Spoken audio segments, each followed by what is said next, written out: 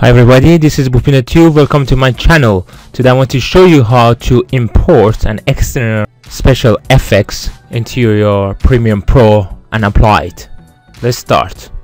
So you head to a website. In this example I will use selfie.com. Then you enter your email and then you can download. Once you download it, go to your Premiere Pro and then go to your effects. Right click on your presets and click on import presets. Then go to the folder you downloaded the glitch. You might have to unzip the zip folder that you downloaded and then double click to select it. Then if you click on preset, it would appear here. It's from Orange 83, so it's here, and you can see transition pack 5. So I want to apply 10 frame glitch. In order to do that, you need to press C, cut a section of your video where you want to apply, then hold shift and press forward arrow to move 5 frames forward.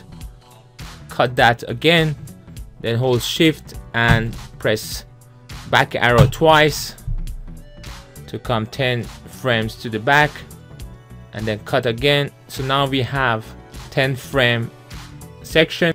Press V, select the first one, hold shift and press the next one, then right click and then select nest.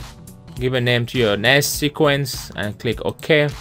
And then all you need to do is to click on that imported transition and drop it on the video track. In the right hand side you can see there are many options appear. Before checking your transition, press enter to render this video, and now click play, and you saw the transition applied.